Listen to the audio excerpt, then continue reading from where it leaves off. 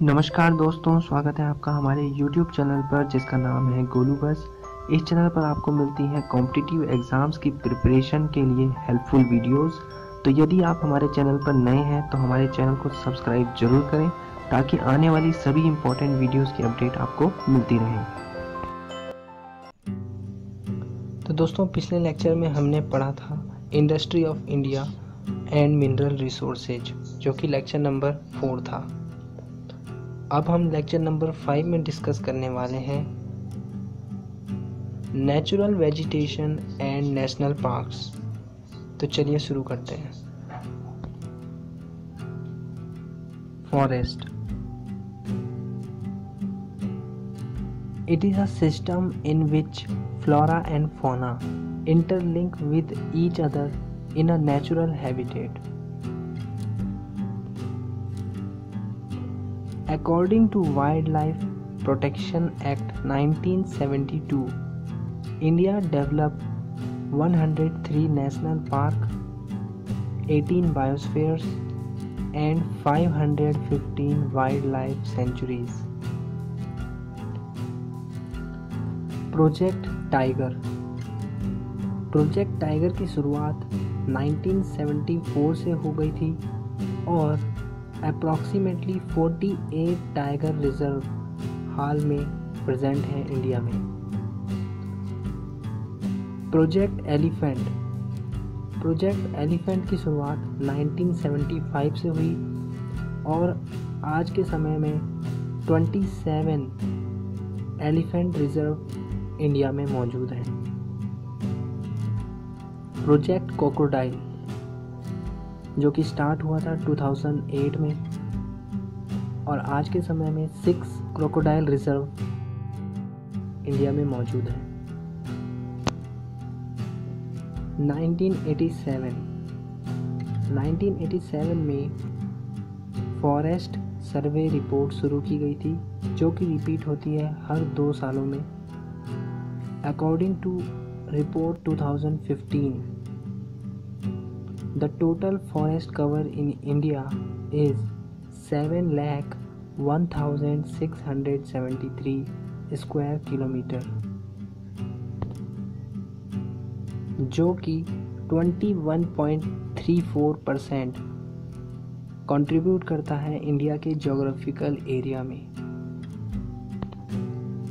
According to this report, Madhya Pradesh attain first place according to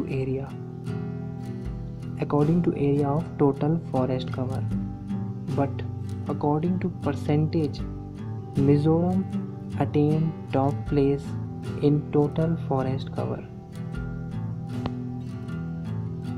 और इस report के अनुसार forest cover 3,775 square kilometre increase हुआ है, जबकि 3,645 square kilometre cut down in India for purpose of urbanisation. शहरीकरण के उद्देश्य से 3,645 स्क्वायर किलोमीटर कट किया गया है। This deforestation directly affect global warming, soil erosion, and number of species become in danger. To protect these species, government create protected area network। तो चलिए अब बात करते हैं इंडिया के 18 biosphere reserves.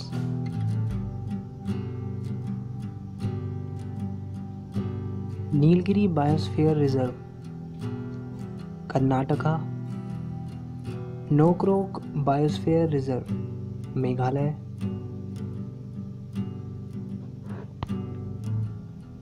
Similipal biosphere reserve Odisha, gulf of Mannar Tamil Nadu, Sundarban biosphere reserve waste Bengal, Agastya मलाई केरला, पन्ना biosphere reserve Madhya Pradesh, Pachmarhi biosphere reserve Madhya Pradesh, Nanda Devi biosphere reserve Uttaranchal या Uttarakhand, Dibang Arunachal Pradesh, Dibru biosphere reserve Assam, Manas biosphere reserve Assam, cold desert western Himachal Pradesh, run of Kutch Gujarat, Kanchenjunga biosphere reserve Sikkim, Seshachalam hills Andhra Pradesh, Amarkantak Achanakmar biosphere reserve Madhya Pradesh और छत्तीसगढ़ दोनों में इसका area जो है touch होता है। Great Nicobar Andaman and Nicobar. National parks of India. Balpakram ये एस्टेब्लिश हुआ था 1986 में और ये मौजूद है मेघालय। फेमस है ये मेडिसिनल हर्ब्स के लिए। Hemis national park 1981, Jammu and Kashmir and famous for snow leopard and 73 species of birds. Indravati National Park, established in 1981 in Chhattisgarh and famous for wild buffalo. Hazaribagh National Park, established in 1954 in Jharkhand and famous for cheetal. Kabul Lamjao 1978 in Manipur and famous for dancing deer.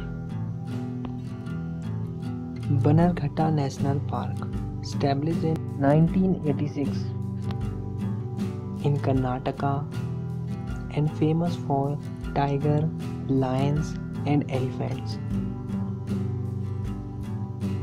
Bandipur National Park, established in 1974 और ये भी कर्नाटका में ही है। गिर forest, established in 1965 in Gujarat and famous for Asiatic lions. Black Buck National Park, established in 1976, ये भी गुजरात में है and famous for black buck. Dudhwa National Park, established in 1977 in UP and famous for swamp deer and crocodile. Gangotri National Park, established in 1989 in Uttarakhand and famous for its flora. Dachigam National Park, established in 1981 in Jammu and Kashmir and famous for Kashmiri stag, popularly known as Hangul. Kaziranga National Park, established in 1974 in Assam and famous for one-horn rhinoceros. Dara National Park, established in 2004 in Rajasthan and famous for desert wolf and cheetal.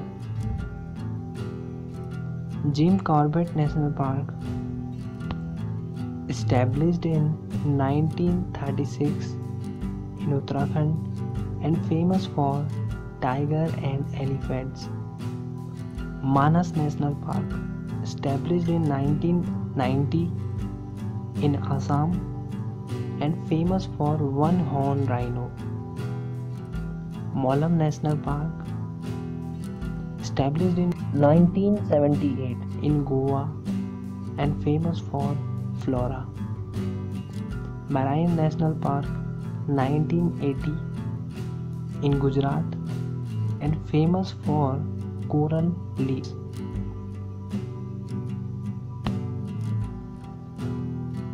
Great Himalayan National Park, established in 1984 in Himachal Pradesh and famous for its fauna. Kanha National Park, 1955 in Madhya Pradesh and famous for tigers. Madhav National Park, established in 1959 in Madhya Pradesh and famous for tigers. Mahatma Gandhi Marine National Park, established in 1983 in Andaman and Nicobar and famous for coral reefs. Types of forest.